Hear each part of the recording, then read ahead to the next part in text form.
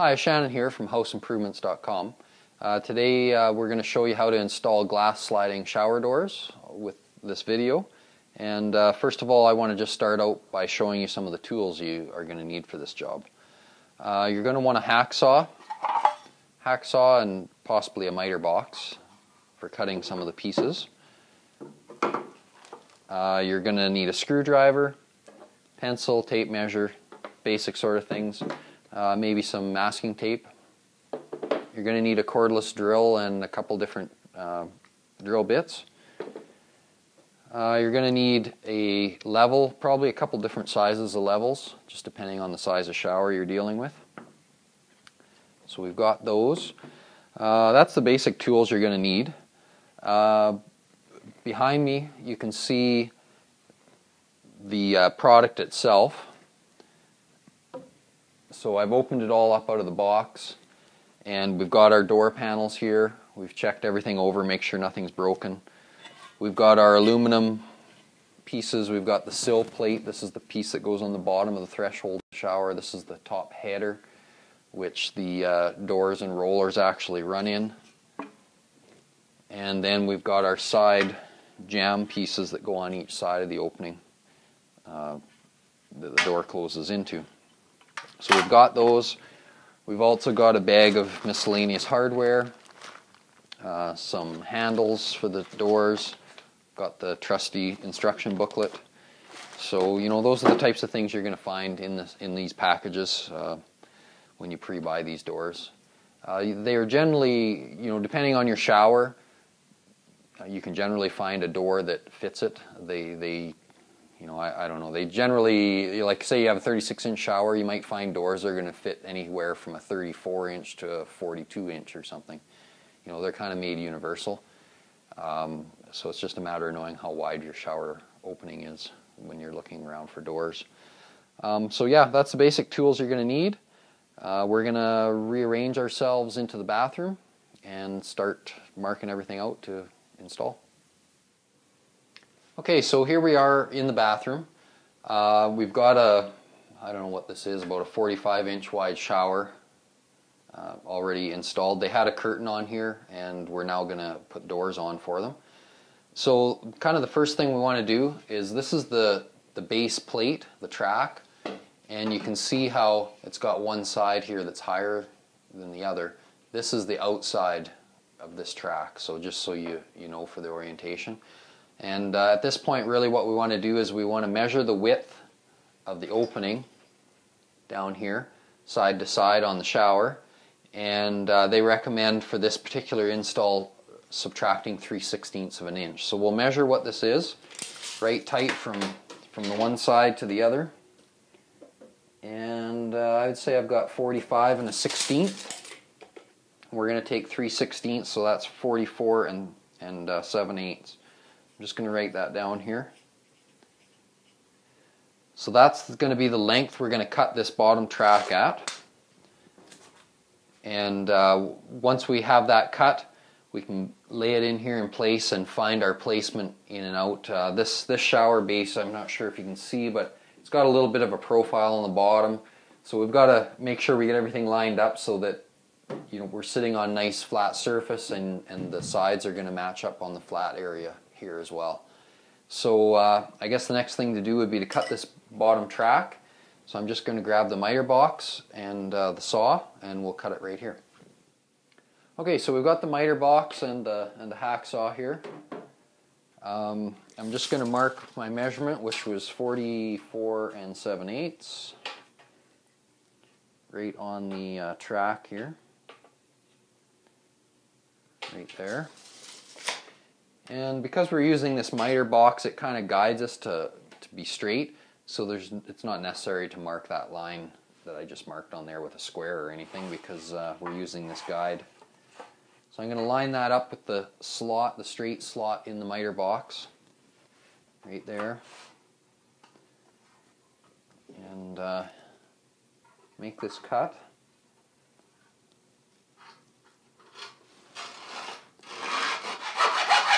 It's going to be a little loud.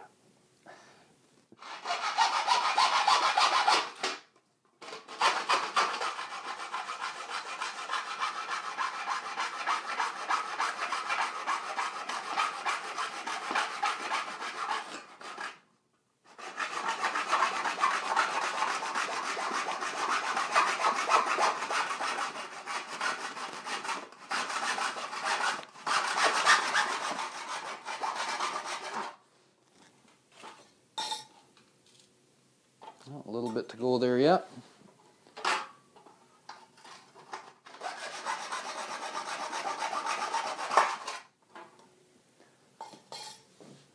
Okay, right there.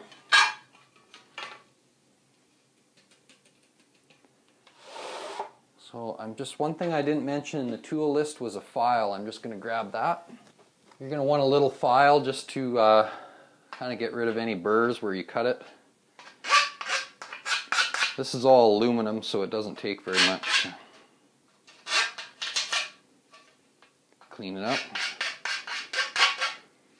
Some showers as well, you'll find right down in these bottom corners, they're molded with a bit of a curve or a round corner in there. So sometimes you actually need to take the file and round these corners here. This particular shower doesn't have that feature, so we don't need to actually do that on these ones. It'll fit fine. So we've got it cut to length. I'm just going to set it in on here, and you should have room like that to slide it side to side because the side pieces actually fit down between there, so that's why they recommend cutting it shorter.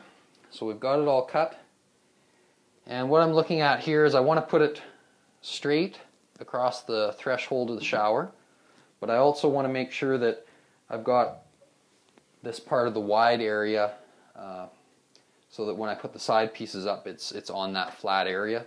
I don't want to be in so far that once it gets up here on the side, that's hanging out into the opening. So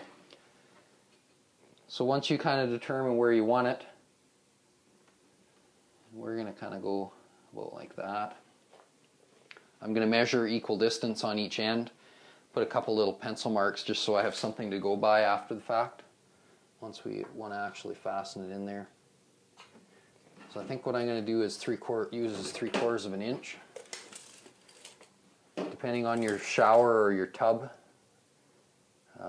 your measurement might be slightly different.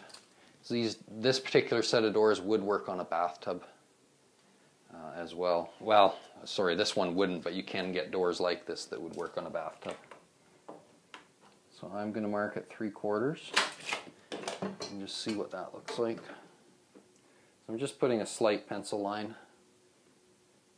Yeah, that'll work fine. Okay, so we've got that bottom track all cut.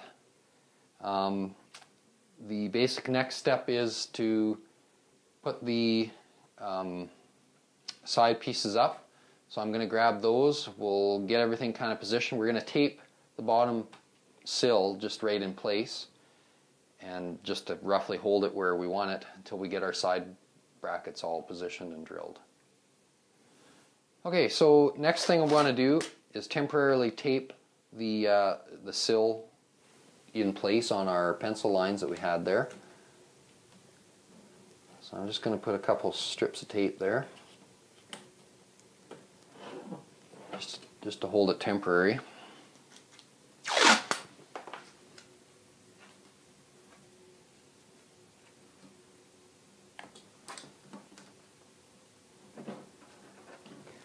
The main reason for this is if you were to silicone that all in place before you drilled the holes through your shower for the sides, you might get little filings of the acrylic or fiberglass or whatever you're drilling through in stuck all over in the silicone, making a mess. So something that's worth mentioning is before we even started, we checked the plumb of the sides and the level and everything just to be sure that things are plumb enough to install this door. This manufacturer recommends that as long as you don't have a difference in the width from the bottom to the top more than 1/2 inch, that everything should work with what they've given you. So it's worth checking out. Generally they're pretty plumb. So I've got that temporarily fastened in place.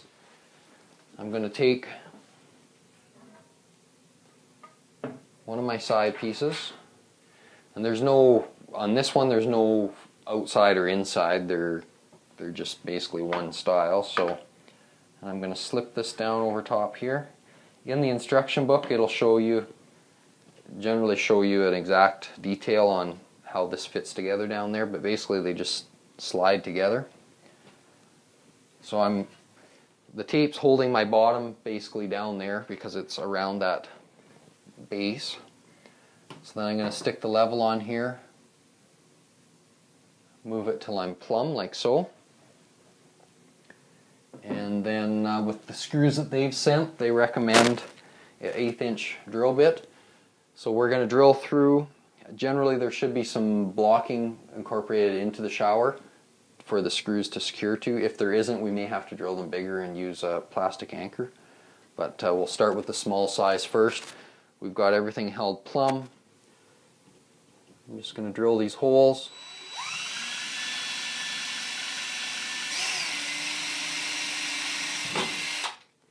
Like that.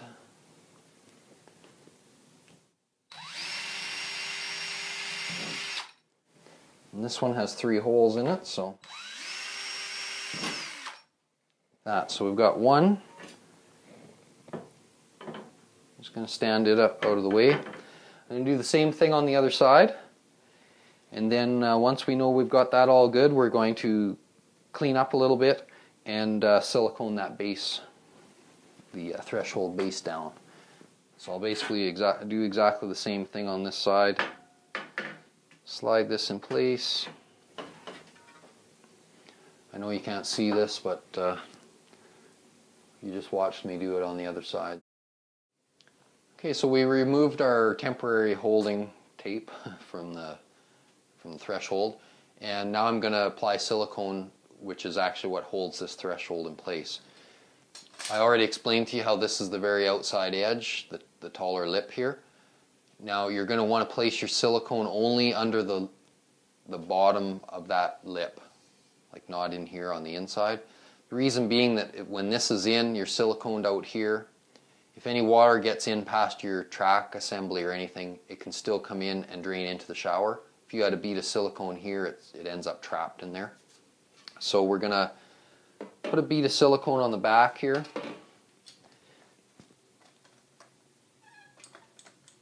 And we're using kitchen and bath type clear silicone in this case. So I'm going to put this bead here.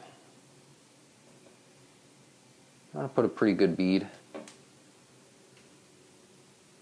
Continuous all the way along.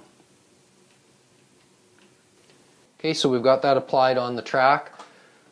We also want to put a bit of a bead right in this corner.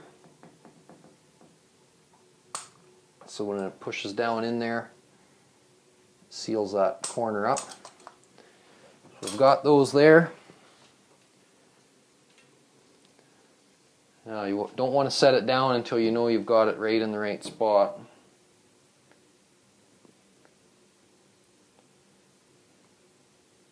Right about like that. Remember, you've got it cut short, so you want to center it side to side so you have about equal space on each side to stick the side tracks down in there. We're lined up with our pencil mark on the front, and again we're going to use tape to hold this down in place because it'll want to slide around on you otherwise. So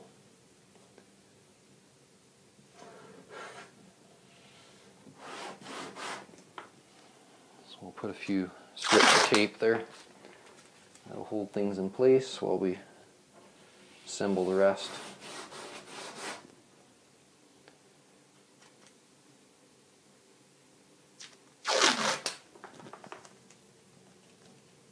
So I'm pushing down, make sure it's tight.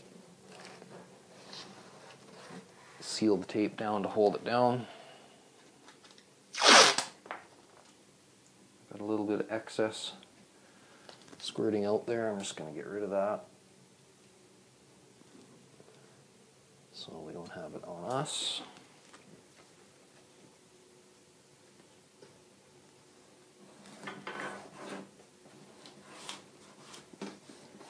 Okay, just like that. So we've got that held temporarily in place until that silicone sets up to hold it dry. Just having a look underneath to make sure that we're making good contact. I'm going to hold this end down a little more.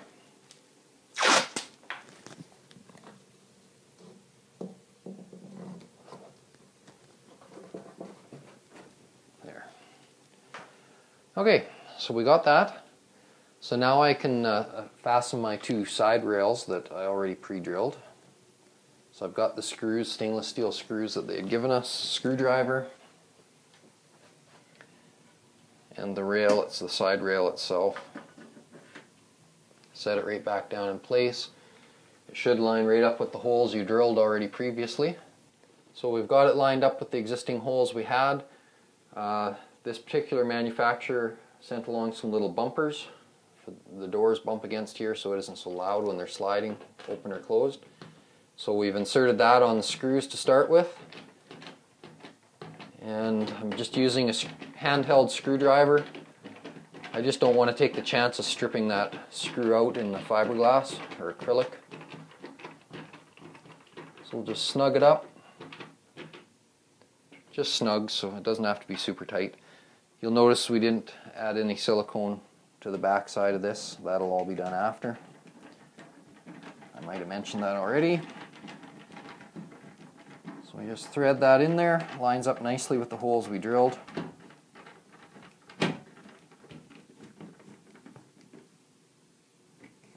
Sucks that back. Put the other screw that has the bumper on it in the bottom of the hole.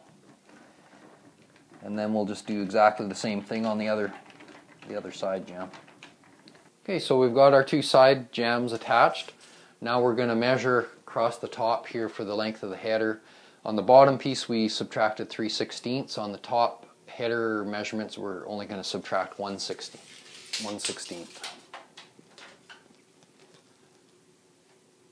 So I'm 45 1/8 is what it measures tight, so we're going to go 45 1/16. Just going to write that down here so I don't forget it. And I'll just double check that measurement. So, sorry, I wrote 1/8 now. It's always better to measure twice and cut once because you don't have a second chance at this if you cut it too short. Yeah, so we're going to cut it to 45 1/16. So you could for sure cut this header piece, this header track. This is what it looks like at the end. You could definitely cut this with the hacksaw if that's what you have. You can also cut it with a electric miter saw, like a chop saw, and that's what I'm going to do to cut this. So I'm going to show you how to do that if you have the right saw and the right type of blade. So we'll cut here and go set up in the garage where we can cut this off. Okay, so we've stepped out into the garage here. We've got our electric miter saw on a workbench here. We're using a 60-tooth carbide tip blade. That works about best when you're cutting aluminum or this type of thing. You get too many teeth, it gets too hot, you get too few and it doesn't cut real nice. So main thing you want is safety glasses, some ear protection, and when you go to cut this, you're going to want to just slowly cut through it. You don't want to just start the saw up and slam it through the work. It's not going to cut very nice. So want to start it up, take our time, cut through it nice and clean, and wear our safety protection. So I'm just going to get my earplugs in, my glasses on. I've already got the mark on here, and then we'll cut it.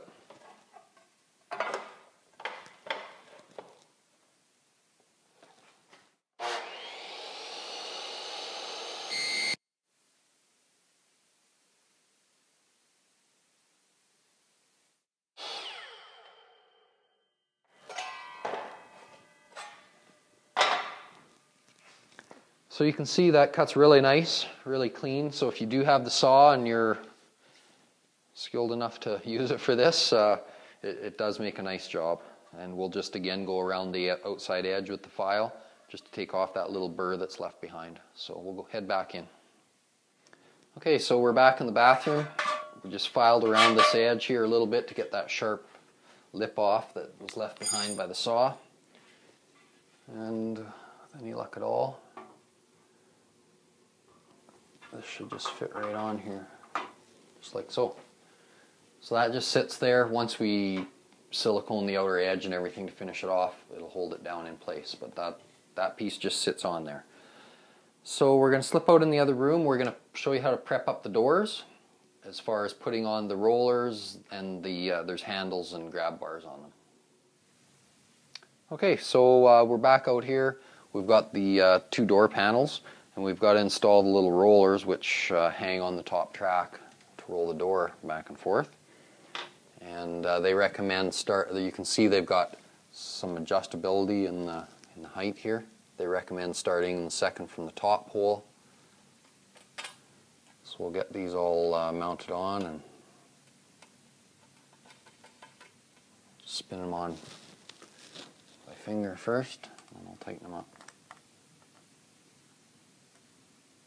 And the other door is exactly the same. You just look through your instructions and determine which door is which as far as the inside door or the outside. And we're going to use a screwdriver to tighten these up. You may have to change this later on when you're adjusting the height, but this is the hole they recommend starting in. Okay, so we're working on what is going to be the outside panel. So we've got the rollers on. There's also some pieces here for the handle system. And let's just see how this is going to work. So they just drop right in there. So we're going to basically clip this in there into the hole they've already given. And then there's some screws that fasten up in from the bottom. So I'll just get this in place and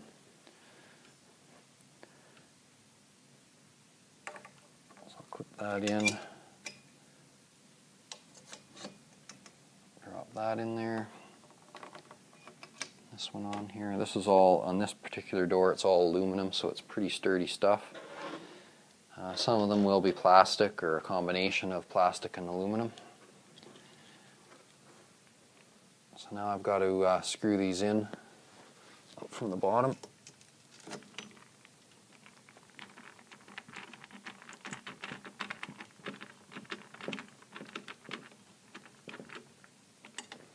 So, just use a screwdriver so you don't strip it out.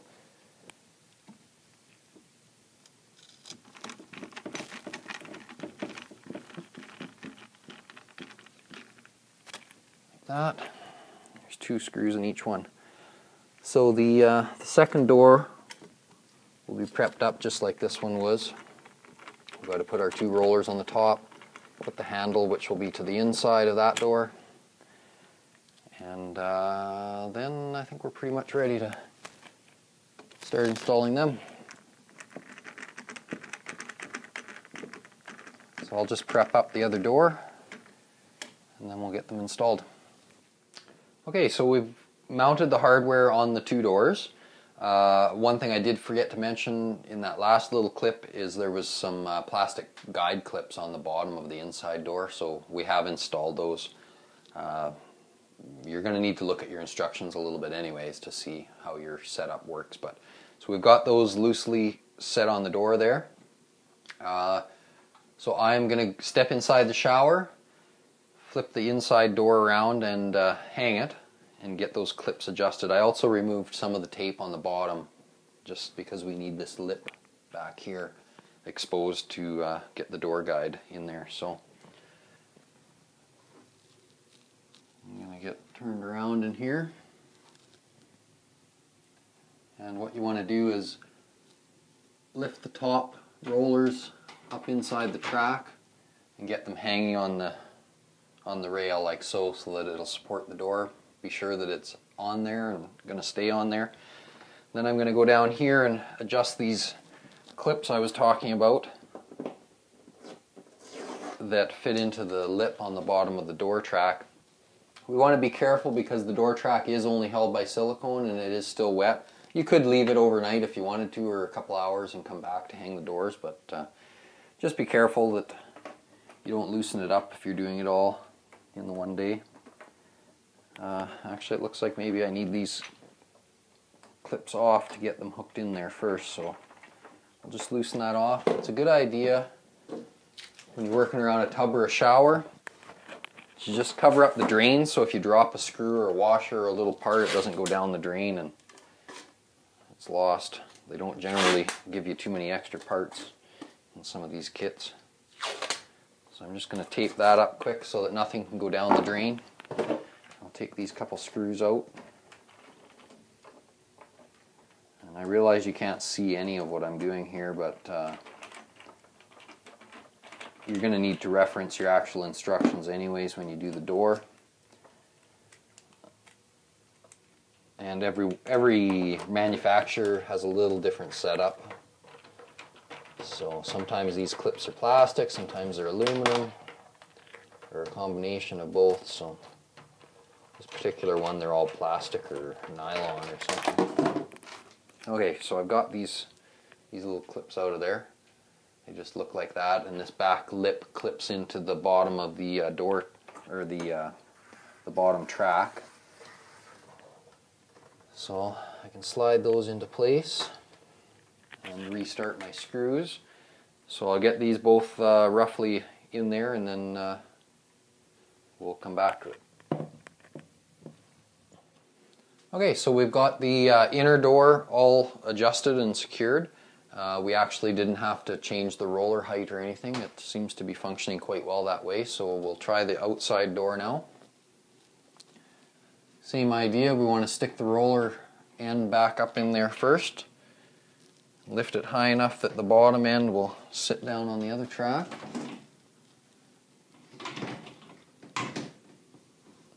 Just like so. So this one, the inner one had a plastic guide on the bottom. This one has this integrated aluminum piece right on the framework. And it just slides back and forth. Our height seems to be good. So we may not really have to do any adjusting on this one. So we've got our handles on, we've got our rollers and everything on. The doors are hitting these rubber bumpers that we installed there earlier.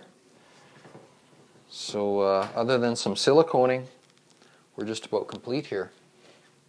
So what I'll do, another thing that I think I'll mention is in this shower, the shower head is to my left, and you'll notice that this would be the way you'd want your doors closed when you are showering, so that when the shower head is spraying, it can't spray in between here because of the way the doors are overlapped. If I had it this way,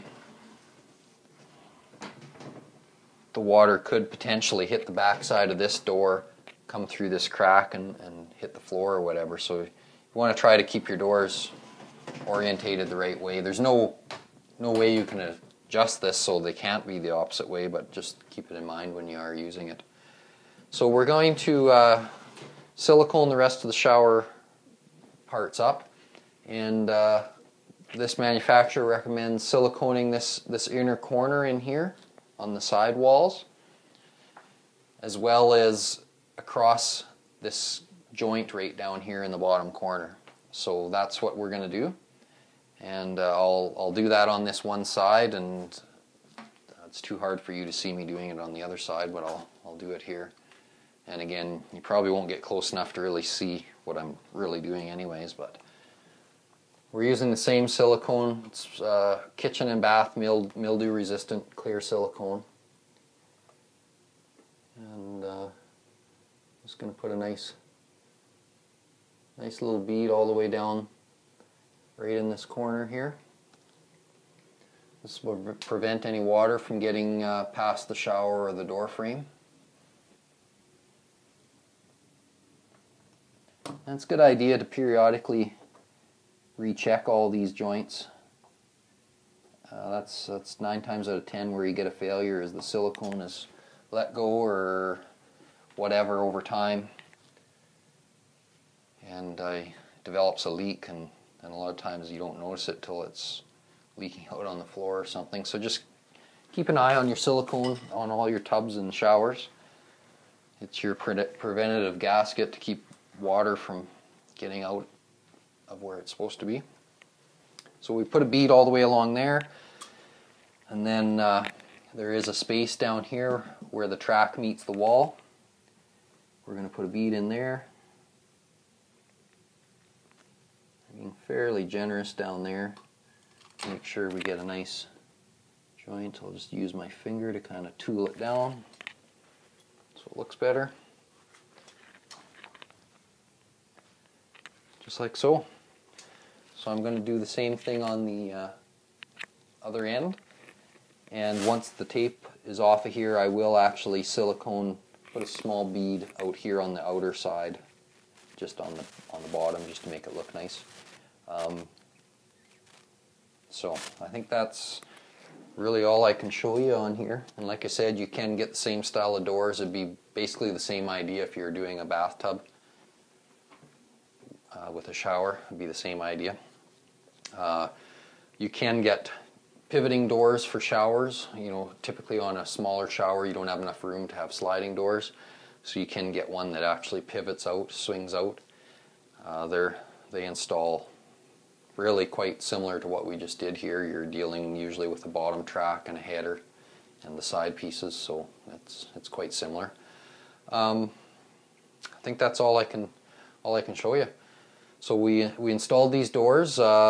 Read on your silicone, it'll usually tell you how soon you can use the shower after. They're coming out more and more with these 3 or 4 hour silicones that you can get wet right away, but you know, typically you want to leave it overnight if you can, and give everything a good chance to cure up and seal up.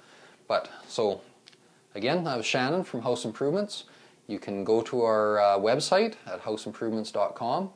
We have other articles there on all kinds of subjects. We have a forum there. You can go and ask some questions on the forum if you have a question about what you've seen here today or anything else.